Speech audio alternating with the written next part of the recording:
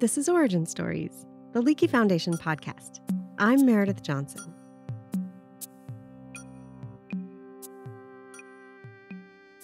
All around the world, people tell stories about the moon and its power over human behavior. From tales of goddesses and gods, to folk wisdom about fertility and farming, to legends about monsters. The full moon is especially important and symbolic. In stories, it's when werewolves transform and people behave more strangely. Our connection with the moon isn't the type of thing you might think of investigating scientifically. But on today's episode, we'll talk with a scientist whose research shows that the moon has a powerful and scientifically quantifiable impact on one of the defining traits of human life. Sleep is so fundamental to our existence as humans that we spend a third of our lives doing it. And researchers are still working to find out why. So my name is Horacio de la Iglesia, and I'm a professor at the Department of Biology at the University of Washington. Dr. de la Iglesia is a Leakey Foundation grantee and a neurobiologist who studies circadian rhythms. Circadian rhythms are a kind of internal clock we all have, a clock that drives and regulates the processes in our bodies that run on a rhythmic cycle. And we have a lot of those. The menstrual cycle, body temperature cycles. And the best example is the sleep-wake cycle, this alternation that we have between consciousness and unconsciousness is driven by a biological clock that tells your brain this is a good time to be sleeping and this is not a good time to be sleeping and you should be awake. Sleep is a strange behavior if you think about it. For humans, every 24 hours or so, our internal clock goes off and we slip into unconsciousness for about 8 hours. We mostly just lie there, and we have very little awareness of our surroundings and very limited response to outside stimulus. We typically do it at night, and we do it from before we're born until the day we die. The functions of sleep are still an unsolved mystery. Why do we need to sleep a third of our whole life, right? 8 hours a day we spend in this state that is, very underwhelming from a behavioral point of view, right? Because you're not doing anything, you're not interacting with the world, and your impact from the world and in the world depends on essentially what you do while you're awake, right? Regardless of whether we ever find what is the ultimate function of sleep, we know that it's a necessary trait for life. Before we had electricity, and even before we had fire, it's believed that our forebears naturally timed their sleep with the sun, waking with the sunrise and sleeping after dusk when it got too dark to see. Horacio wants to test this hypothesis. He wants to understand what sleep was like for humans throughout our evolution, how electric light has changed the ancestral pattern of sleep, and how our circadian rhythms relate to the rhythms of the natural world, to the sun and the moon and the seasons. Yeah, so, I've been studying circadian rhythms and sleep for maybe 30 years, since I was an undergrad in Argentina. The interest actually started about 20-something years ago. I was sitting at a conference and I heard a psychiatrist talking about the effect of artificial light on our circadian rhythms and hormonal rhythms. In his lab, this psychiatrist, his name is Thomas Ware, had been putting people under different experimental cycles of artificial light to see how their bodies responded and how their sleep changed. And it turned out that the response to artificial light was dramatic. The people in the experiment who were exposed to less artificial light slept more. Their sleep divided into 2 shorter periods of sleep instead of 1 long one, and their release of melatonin, the sleep hormone, changed too. And I was like, wow, that's amazing that our artificially lit environment can have such a dramatic impact in our daily physiology. I remember I was sitting next to Diego Golombek, who's one of the collaborators in some of these studies. And I said, we should look for communities in Argentina, because we're both originally from Argentina, that may still not have access to electricity, and see whether we can try to get a sense of what this pristine sleep was like before we introduce all this artificial lighting in the environment. Several years after having that idea, he was talking with a colleague who works with indigenous people known as the Toba, or Quam, in Argentina. He asked her if she knew of any communities that still have no access to electricity. And she said, yeah, actually, if you go west, and you drive for like 3 hours in a four-wheel drive truck and do this, and that, you will get to communities that have still very different levels of urbanization. And that's how it started.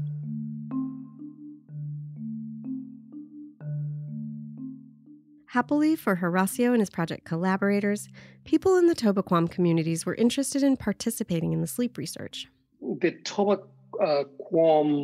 ethnic group is an indigenous South American group from northern Argentina and southern Paraguay.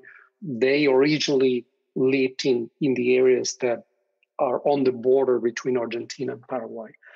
It's an independent group from the Incas and the Guaranis, the larger groups that we know from South America. One thing that's unique about the Toba is that there are several communities that live within a short distance of each other, but they have very different lifestyles. Horacio looked at 3 of these communities. One lives on the outskirts of a large town. They have 24/7 access to electricity. They have street lights, paved roads, and they can go to stores. So they are, not highly urbanized, but it's an urban environment. Another group is more rural. They might have maybe a few light sources in their home, but they don't have a lot of electric light, and they don't have street lights. And then there's a third community that lives in a remote area without any access to electricity. This, over the years, has become an amazing system, right, to study the influence of urbanization, but particularly of the access to electricity, because throughout the years we have shown that what matters, it's really electric light. Of all the things that urbanization gives you access to, electric light is probably the one that has highest impact. These different levels of urbanization make for a perfect control group to study something like sleep. There are lots of communities in the world without electricity. That's not too hard to find.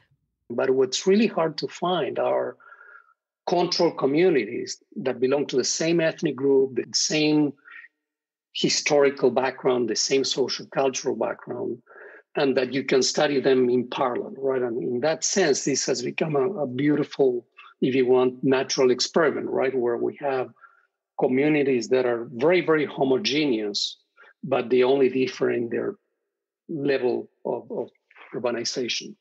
So with this ideal setup for learning about sleep in natural conditions, Horacio and his colleagues got to work, tracking people's sleep, taking saliva samples to measure melatonin levels, and interviewing study participants. And within a few years, they published their first paper showing the impact of electric light on sleep. That study showed that the communities that live without access to electricity go to bed earlier and sleep longer on a daily basis than the communities that do have access to electricity. As they were doing this work, they stumbled on a new mystery to investigate. As Horacio and his collaborator Leandro Casiraghi interviewed study participants in the 3 communities, an interesting pattern emerged in the stories they were hearing. It had to do with the moon.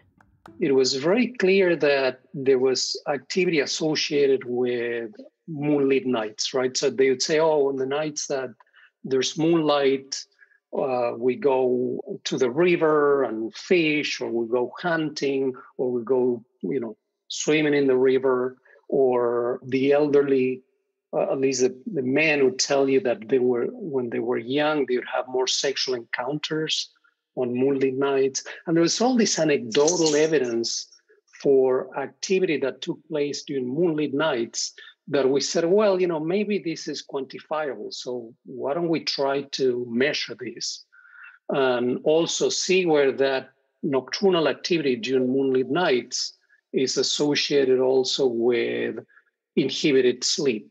That's how the project started.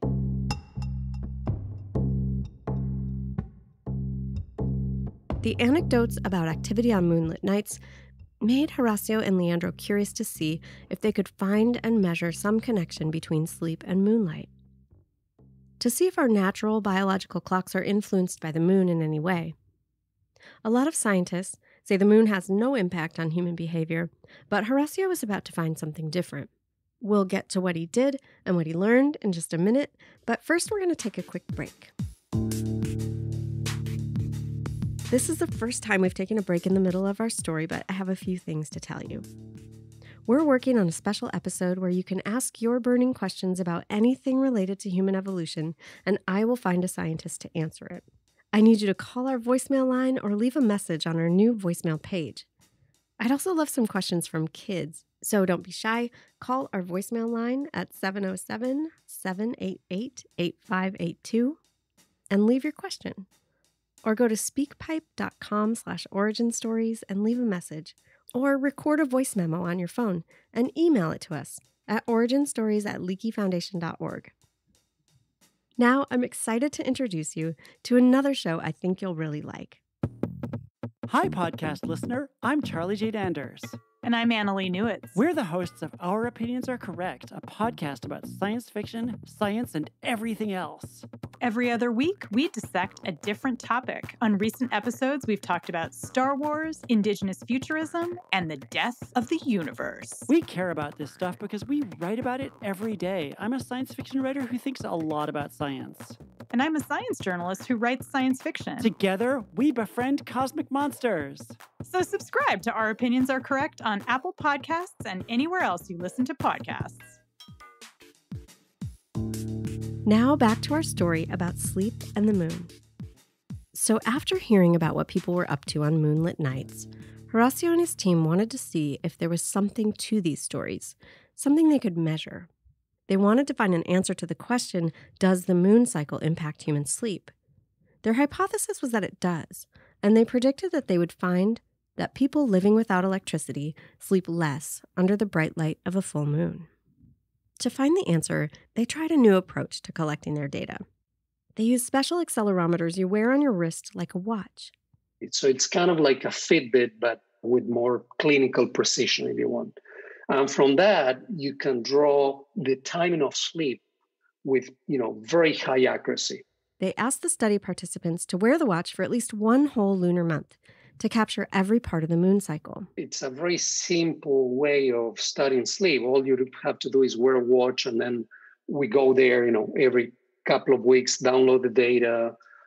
They also fill out sleep diaries, essentially to tell us if there was something peculiar about a night, that maybe they traveled to another community and therefore we can discard that night. That's the essence of what we did differently than other studies. It's not, technically it's not sophisticated, but is logistically, relatively difficult because you need to have access to communities like this and then be able to record for at least 1 month, sometimes up to 2 months, because the lunar month is on average 29 and a half days or 30 days. So after they collected all the sleep data, they began to analyze it to see if it supported their hypothesis that people would be more awake on the night of the full moon, and to see if they could find patterns where sleep changed across the lunar cycle. I have to say there were some good surprises, right? One was that we had predicted that the shorter sleep would be on the nights of full moon and maybe a few nights before and a few nights after. And that's actually not what we found. And in fact, the initial analysis we did was, which is what everybody had done in other studies similar to ours, was to compare the nights of full moon and maybe 3 nights before and 3 nights after versus the nights of new moon, 3 nights plus 3 nights minus. And we saw a small difference, but it was kind of moderate and not super exciting. I mean, it was in the right direction. And we kind of knew that we're doing something right, but it wasn't like a striking difference. And then one day, his collaborator Leandro decided to look at every single night throughout the moon cycle and plot all the data. And then that's when we saw the trough of sleep duration. The shortest sleep durations were on the nights leading to full moon. And that was like, wow, we just couldn't explain it for a while because, we kept saying, well, if it is about moonlight, we know that the brightest moonlight is during the full moon. So that should be the peak. And then, a little bit after and a little bit before, it's still very bright, but it sort of decreases. The moon rises and sets in a predictable pattern throughout the lunar cycle, and one thing that happens is that in the nights leading up to the full moon, the brightest moonlight happens earlier in the evening. After the full moon, as the moon is waning, that bright light happens much later in the night, after people are typically already asleep. That's when we said, oh, this makes a lot of sense, right? Because if you're living under very natural conditions where you have no access to electricity whatsoever, after full moon, by the time the moon rises, you're already fast asleep, right? And you won't see that moon, right? Whereas on the nights before the full moon, when you're about to go to bed, suddenly you have you shining a light on you, and you say, well, I might as well take advantage of this, right? So at least that's how we explain it. And then they found something else they didn't expect. Something that wasn't easy to explain. They found that the pattern of sleeplessness on the nights leading up to the full moon was the same across all 3 study communities. The one with no electricity, the one with some electricity, and the one with streetlights and 24/7 access to electricity. They all had clear lunar rhythms to their sleep. And that was kind of a surprise because we thought, well, if you don't need moonlight for your life, right, for your activity at night, why should you care much about the moon cycle? So that's when we decided to go back to some of our data from college students in the Seattle area, which we had been gathering for the last 5 years. Every time that I teach a class or other colleagues teach a class, we do this sleep lab in which students will record their own sleep for 2 weeks. And of course, 2 weeks is not enough to pick up the cycle in one individual, but we had like 500 students from which we had recorded 2 weeks. And by chance, right, those 2 weeks fell over all windows of the lunar cycle. So they analyzed that data to see if they'd find the same thing they saw in the Toba Quam communities. And it was exactly the same, with the very same shortening of sleep and later sleep onset on the nights leading to full moon. Horacio's team published their findings in the journal Science Advances in January 2021. Their study showed that both the duration of sleep and the onset of sleep showed a clear pattern throughout the lunar cycle. People stayed up later and slept for shorter amounts of time on the 3 to 5 nights leading up to the night of the full moon. They slept between 20 and 90 minutes less on those nights and stayed up 30 to 80 minutes later than usual. This pattern didn't vary. It was the same in all of the study communities in Argentina and among the students in urban Seattle. And it's worth noting that even a change of a half hour in the duration and timing of your sleep can have a big impact on your health and brain function. But Horacio and Leandro and their colleagues don't know exactly why this happens, why our sleep is in sync with the cycles of the moon. So now we're interested in knowing, well, is this delay that we see on sleep start and the shortening of duration that we see on the nights leading to full moon, is it really a change in the circadian clock, or is just that people suddenly feel more awake for whatever reason, right? Because somehow the moon is acting on other sleep centers, not necessarily their biological clock. So there's 2 alternative hypotheses, if you want. And now we'd like to test that both in Toba Quam communities and in highly urbanized communities like in Seattle, where we also found these lunar rhythms, which is the second surprise that we found in this study that we have never dreamed or thought about, obviously. And that's why we started going, to the middle of nowhere in Argentina to study these communities. We never thought we'd see lunar cycles in a place like Seattle. Because in an urban environment, a lot of people aren't even aware of what the moon is doing. Not only they're not aware, but also the light pollution is actually above the levels that you'd perceive of moonlight during a full moon, for instance, right? So, and that's an extremely perplexing finding because it suggests that our organism is sensitive to other changes related to the moon cycle and not necessarily the moonlight itself. And we know that with the lunar month, there's also a change on how intense the gravitational pull of the moon is on the surface of Earth. You probably heard about spring tides, which are these, every 15 days, the tides become higher. And that's typically during the new moon and during the full moon. And what we think is that our perception of the gravitational pull closer to the full moon makes us particularly sensitive to either moonlight or artificial light. And that's in turn what leads to this change in sleep timing only in the nights that are leading to full moon. There's still so much to learn about human biology and perception and circadian rhythms. Maybe humans and the moon are more connected and connected in different ways than we ever imagined.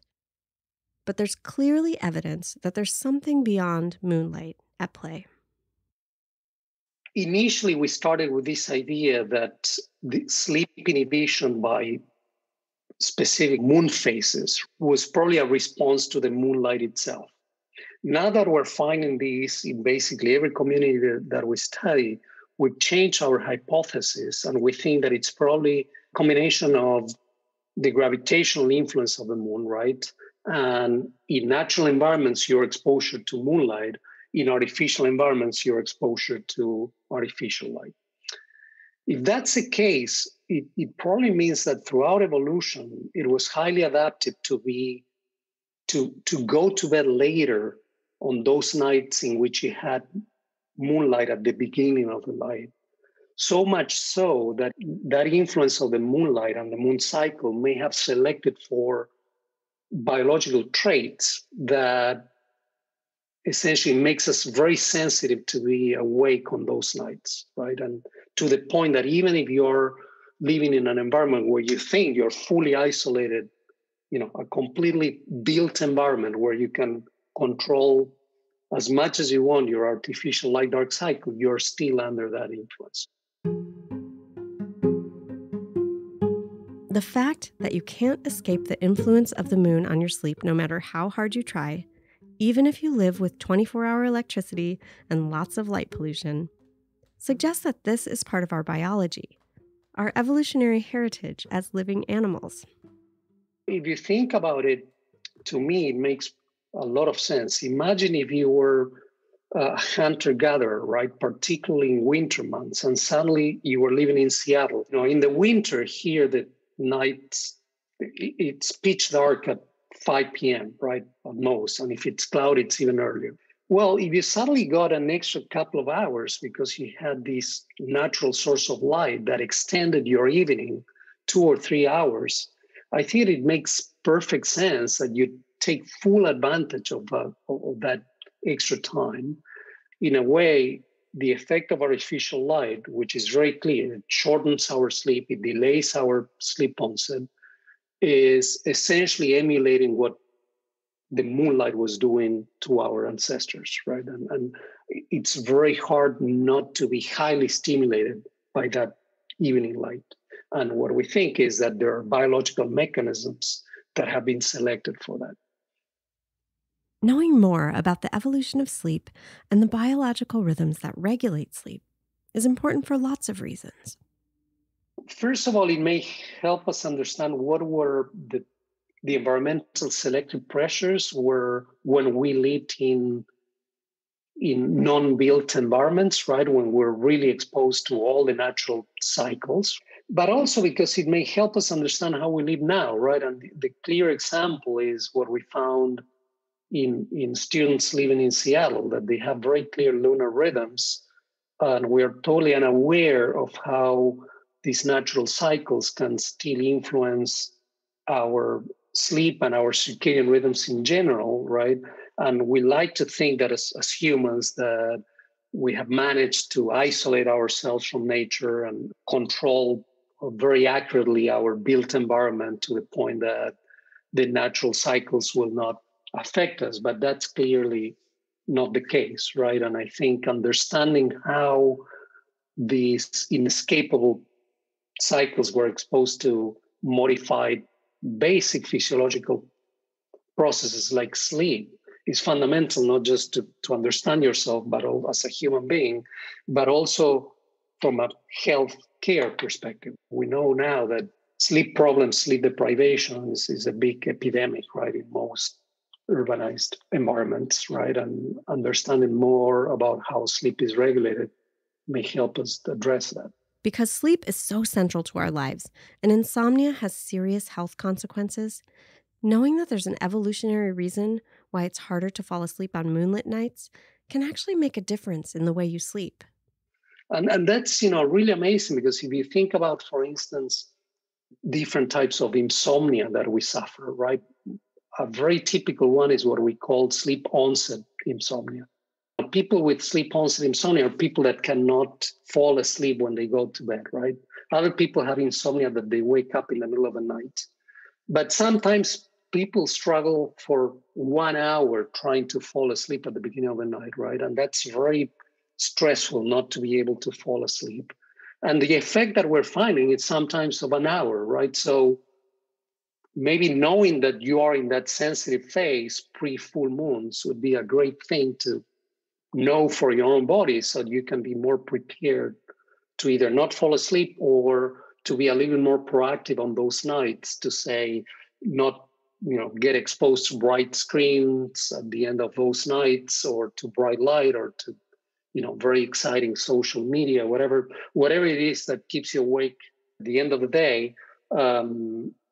Maybe those nights you have to be particularly careful about avoiding those stimuli. Many thanks to Dr. Horacio de la Iglesia for sharing his work. You can learn more about his research on his website. The link is in the show notes.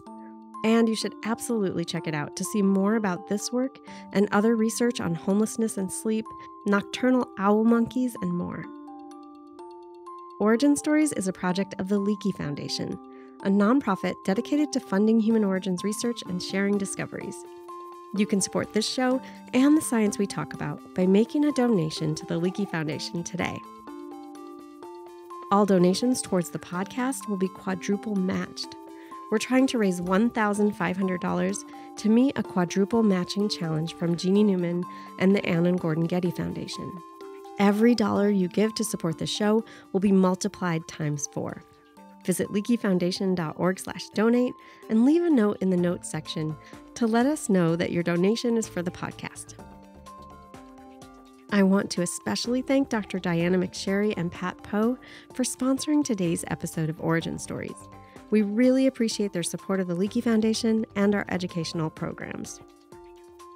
This episode was produced by me, Meredith Johnson. Our editor is Audrey Quinn. Theme music by Henry Nagel. Additional music by Blue Dot Sessions and Lee Rosevere. We'll be back next month with a brand new episode. As always, thanks for listening.